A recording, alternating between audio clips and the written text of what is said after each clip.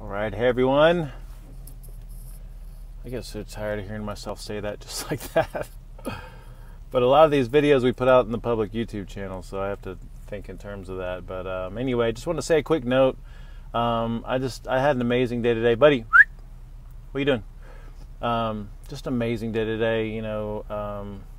Well, last night went out and had sushi in celebration of finishing the CrossFit Open, and I keep things pretty clean when I do sushi. I tend to drink a little bit more sake than normal, but you know, when you eat sushi, especially all you can eat, it comes with a lot of rice and stuff. So this morning had a great priming and practice session with Joy, and we just sat out here outside my office in the little foyer here and had a really good practice session, which was amazing.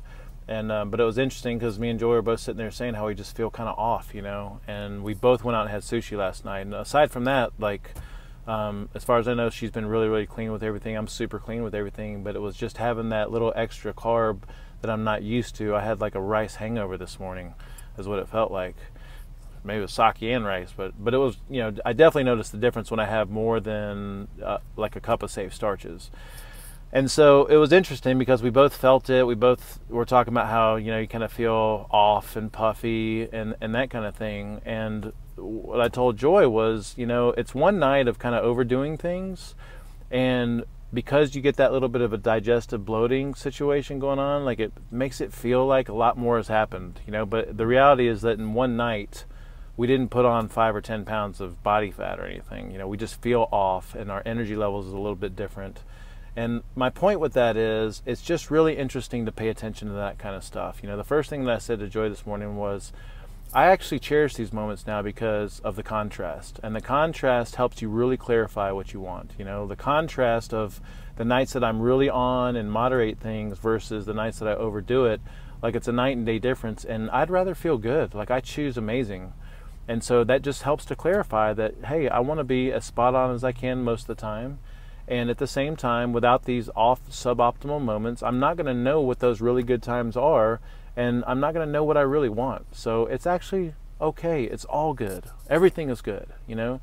So regardless of where you're at with things, just do the best you can and make sure that you're using your priming and practice in the morning as a tool throughout the day to catch yourself and to notice things and to pay attention to things and to have this deep awareness of things, because that's what this is all about. Like, this life is about this right here. It's about being fully engaged and noticing things and learning from everything and not having this attitude of having to be perfect all the time, but really striving for perfection, learning from our difficulties, and trying to move forward and have the most fun that we can with it all, you know. And I have to say that to hear myself saying it as much as for anybody else, because I get caught up in optimizing and being really strict and getting down on myself when I'm not, and, you know, wanting to be a little bit more ripped and lean and being happy when I am and noticing when I'm not, and, you know, but it's all good. It's all just part of the process, you know.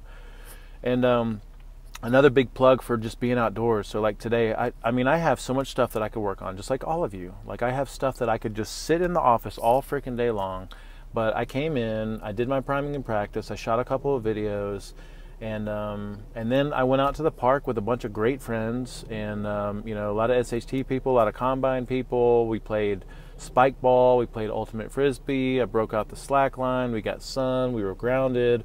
I came back after that and washed Conan, I washed the Jeep, you know. And again, I caught myself feeling like, okay, I could go in here and work on some things, but you know how rejuvenating this is, you know. So the point with that is, make sure that you take time for yourself. Like, you know, it's easy to get caught up in going and doing, and at the same time you need this balance. So make sure that you take time for yourself today. Make sure that you get outside, get some fresh air, get some sun exposure, set your circadian rhythms, do a little bit of grounding, have some fun, do some things for yourself, and be easy on yourself. And then use this Sunday as a chance to recommit. Like, sit down and assess things, just even if it's momentarily, and just think to yourself, okay, like, I'm going to make this week the best week that I can. I think for most people, a really good strategy is Sunday through Friday or Sunday night through Thursday night. Like, be ultra strict with everything. You know, 5 food groups, ideal days meals. You know, I would stay lower carb-ish. I mean, I would measure out your safe starches to a cup. I would measure out your fruits and sweets to a cup. And don't go over that, because some of us will tend to overeat on carbohydrates if we're not careful. I think carbohydrates are a problem for most of us in excess. And the only way to control that excess is to measure out like a cup and a cup. And what else? You got all the tools you need to have an amazing life, you know, and now we can just be thankful that we are engaged, we are on path, we are easy on ourselves from not being perfect, and at the same time we're always striving for perfection, trying to do the best we can. There's a ton of love and support here for you from me, from Nicole, from the entire freaking veteran community, from the people that are in the current SHT thing right now. Like, it's all good, and there's so much love here for you guys. All right, have a great one.